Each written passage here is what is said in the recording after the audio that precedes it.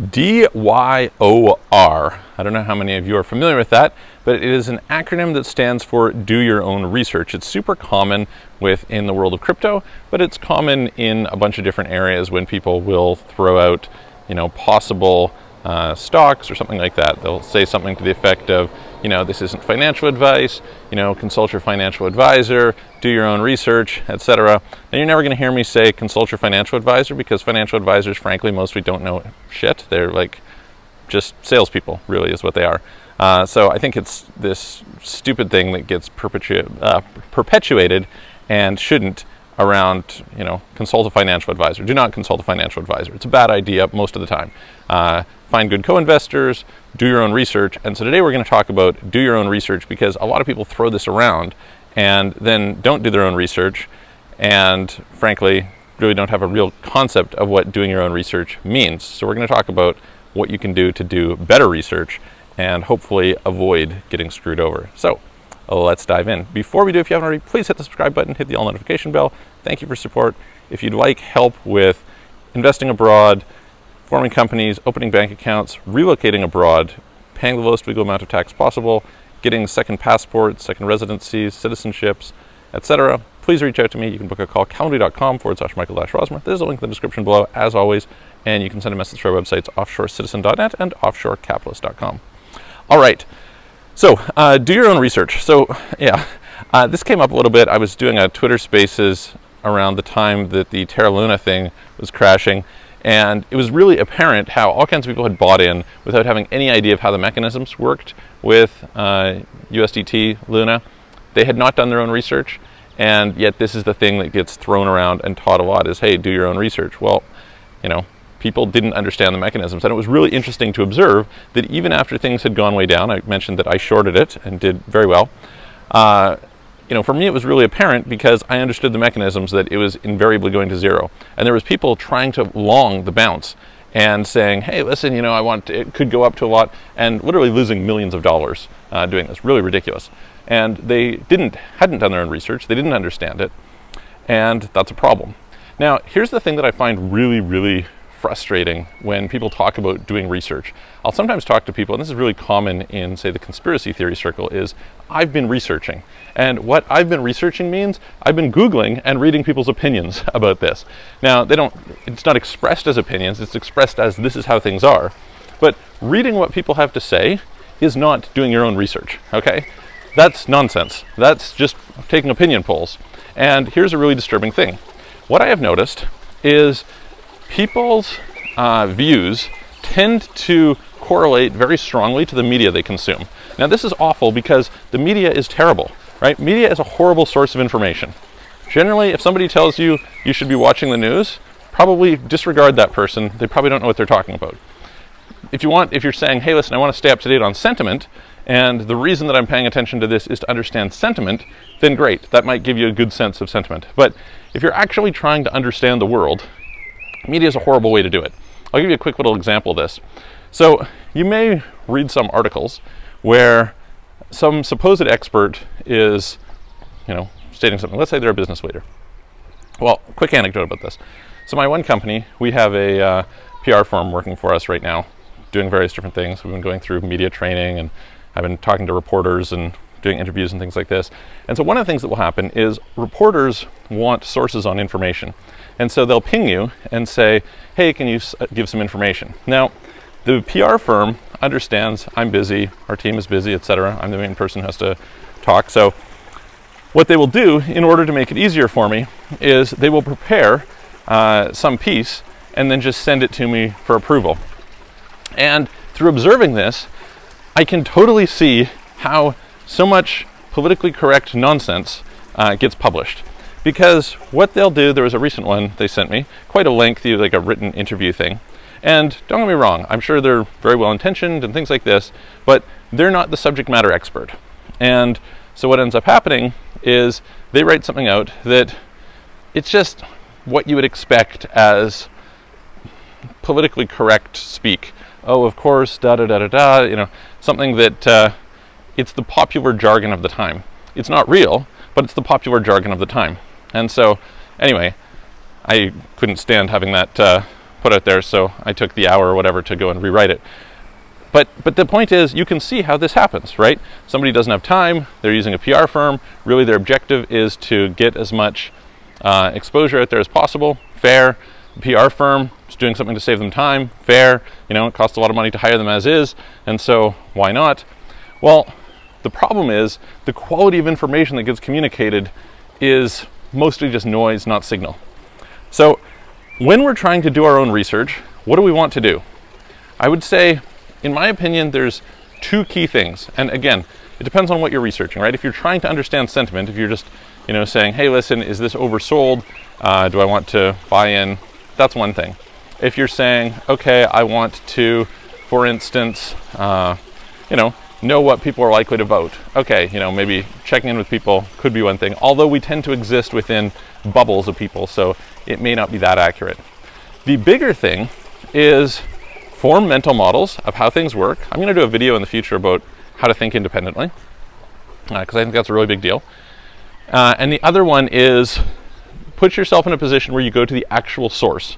And by the actual source, I don't mean the person's opinion, okay? Somebody talking about the source is not the source. The source is the first-hand information or the direct information in place. So I talked about this a little while ago of don't listen to what somebody says about what somebody else says. Go and read what the somebody else says. Go and listen to what the other somebody else says.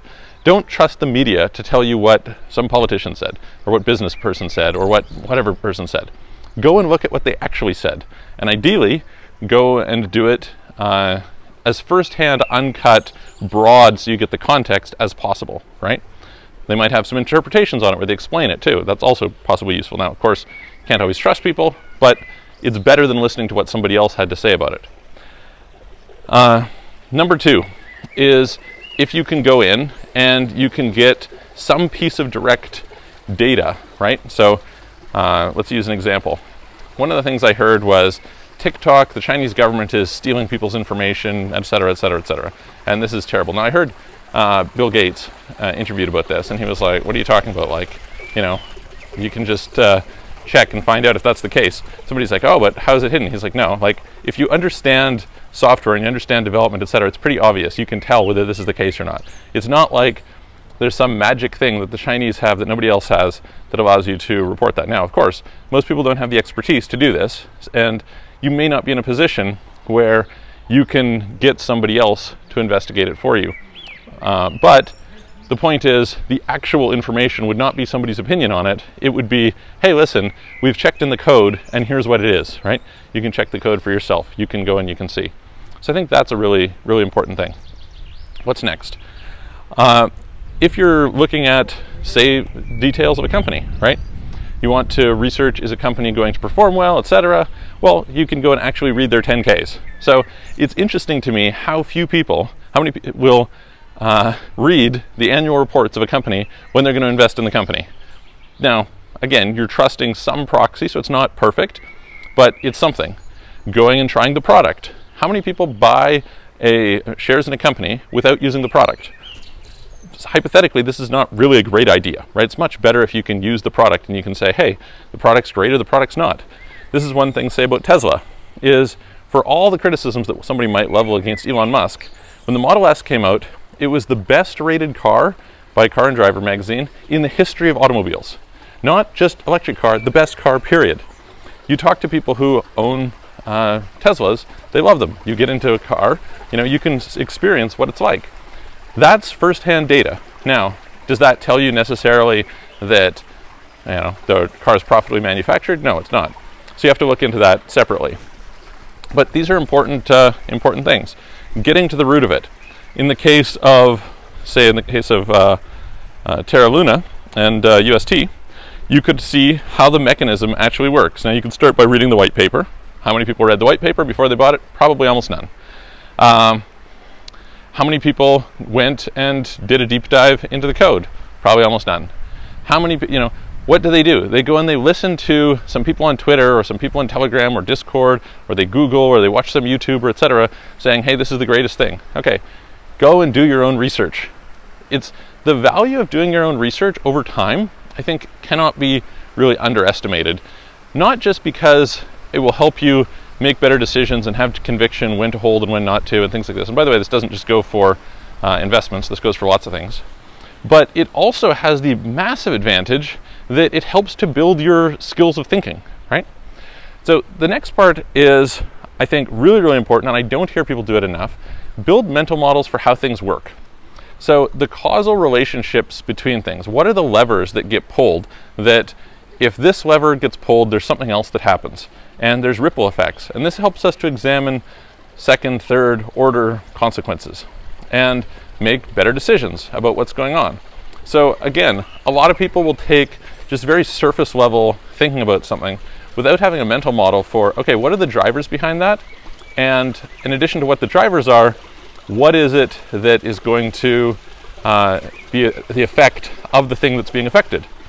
So I notice this a lot with somebody will have an opinion. The market's going to go up, the market's going to go down. Inflation's going to go up, inflation's going to go down. Opinions are really not worth anything, right? It's that old expression. Opinions are like assholes, everyone has them, and they all stink. So opinions are not worth so much. The much more interesting thing is, why do you believe that? What is it that is behind in the core fundamentals of how things work that will cause what you think to happen? Now, in doing this, one of the most important things, I think, there's a lady, I forget what her name is, anyway, great astrophysicist on YouTube, probably one of the ones with the bigger followings. She made a really interesting point, I thought. She said, predictions are highly overrated. Not to say that making predictions is highly overrated, but getting predictions right is highly overrated. And this was an interesting aha for me. It's like, okay, hang on a minute. So how is it that predictions are overrated? What does that mean? And she said, well, here's the thing. If you make enough predictions, then you're going to naturally get some right. It's just the nature of probabilities. What's much more useful is to see what percentage of the overall data can be explained through your theory. And so if you think about that, this is why we try to falsify things, right? The principle in science is falsification. So if I can't falsify a theory, then it's not a valid theory. It's just pseudoscience. And if I can falsify it, then I should be looking to disprove it. So whatever I think is true, I should be looking for counter-arguments, counter-examples, and saying, okay, does it fit the broad data set? Instead of saying, oh, hey, like, what is our brain going to do? Our brain is a miser. Our brain wants to not work. It wants to not have to process things. We're energy conservation machines because we're trying to resist entropy. And because of this, we want to end up in a situation where if we ask our brain a question, the brain will give us an answer. That answer does not necessarily have to be correct. It will make sense to the brain. It's the nature of the brain that it has to make sense for it to be satisfying for us, but it does not make it accurate. So we have to become comfortable with the discomfort of being in a state of mystery. And we need to say, okay, but what about this? And what about this? And what about this? And throw out a broad range of possibilities to see if the theory that we've developed, our model for how the world works, actually conforms to reality. And maybe it does, maybe it doesn't. Maybe it does to a certain extent, and that could be a useful extent. For example, Newton's theories happen to be, inaccurate. We know that Einstein improved on Newton, but Newton's theories are good enough that in most cases, they're still useful, and we still use them today in a lot of different situations. We don't go to Einsteinian physics in order to explain, traffic accidents, because it's just not relevant. Might as well just use Newtonian physics, it's easier. Even though the Newtonian physics is slightly off, right?